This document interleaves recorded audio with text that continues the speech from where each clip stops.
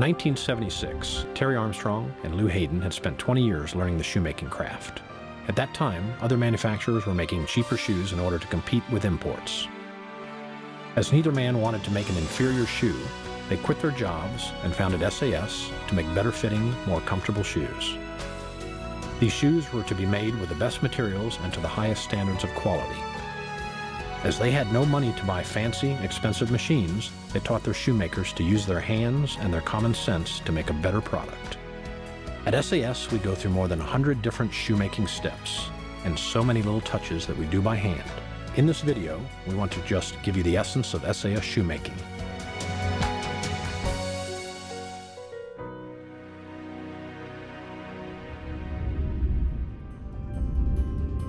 Comfort begins with soft leather of the finest quality.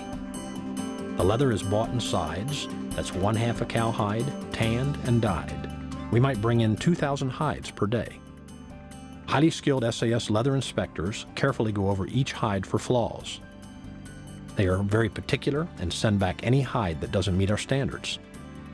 Briar marks are a natural part of leather. They're just healed scar tissue. We accept small briar marks as characteristics of fine leather. Leather with larger scars that we find are offensive are sent back to the tannery. The accepted leather is sorted by weight, color, and shade and distributed to our factories. For every style, there is a set of dies for cutting the leather. These dies are made from paper patterns, much like dressmaking patterns, and like dressmaking patterns, they must come in a wide range of sizes. At the cutting block, highly trained cutters cut out one shoe at a time from the same piece of leather. The cutter begins by giving the leather one last inspection to make sure it was properly sorted and is good enough to be cut. Then the cutter cuts one shoe at a time, making sure the shoes are cut straight and each cut is true. For the shoe linings, the cutters can cut the materials in layers because the soft brush material we use is man-made and has no grain. After cutting, we split and skive the leathers. There are a variety of reasons for splitting and skiving. Two of the most important are that because we do so many shoemaking steps by hand, it's easier for the operators to form the shoes into the finished product that you see. To give you folks a better idea of how we split our leather, watch some being run through the splitting machine. We require an accurate split. Here is an example of skiving. We skive off a small portion of the leather. The reason for this is that when we hand lace our shoes together, it will give a much neater, finer appearance. Here is the pre-fit department. We add a lot of little touches here, many of them long forgotten by other shoe companies, all of them vital to fit and comfort. The top line is taped to prevent stretching. The soft lining is attached to the vamp. The lining is attached to the plug. Holes are punched for hand lacing and ventilating perforations. We call this process die out. In the stitching department, we still use the craftsman's eyes and a careful hand to adjust each stitch just so. Automated stitching is great for man-made materials, but leather requires an experienced shoemaker to adjust constantly for the leather grain in each shoe. Stitching guides are marked by hand.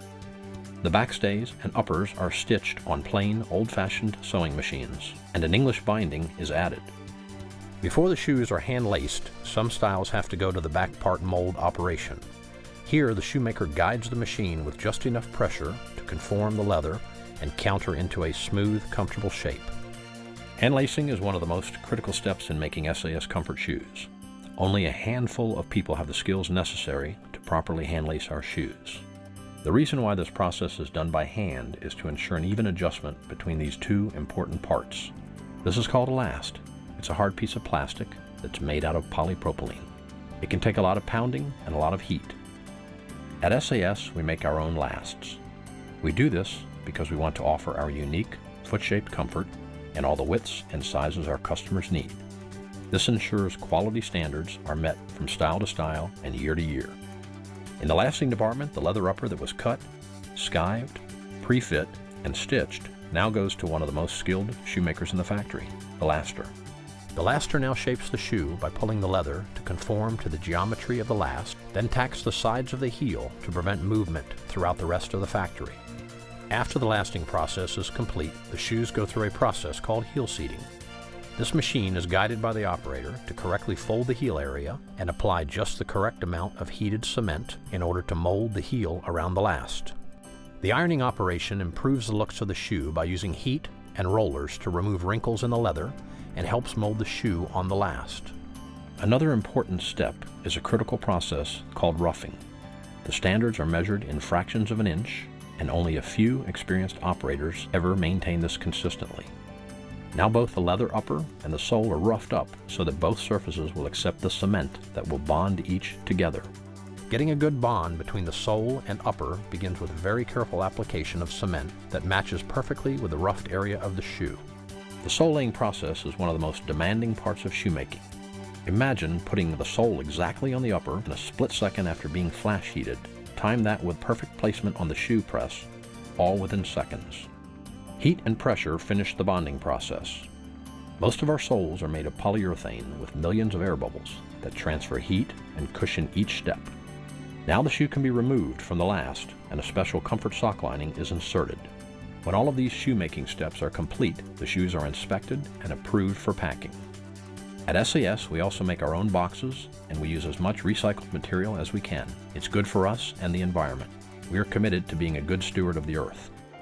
Our shoemakers have a great admiration and respect for the human foot. They've studied it and found ways to enhance and support its natural workings. Now that you've seen some of our shoemaking, let's follow the shoe from ordering to shipping to your store. This is our national headquarters in San Antonio, Texas. Here you can see the huge warehouse we built more than 20 years ago. When the order is given to our account room, it is then passed on to the warehouse, where we keep tens of thousands of shoes in stock. The shoes are hand-picked and once again inspected, signed out, and shipped to the stores, where you will be measured, fitted, and sent home with the most comfortable shoes. Thank you very much.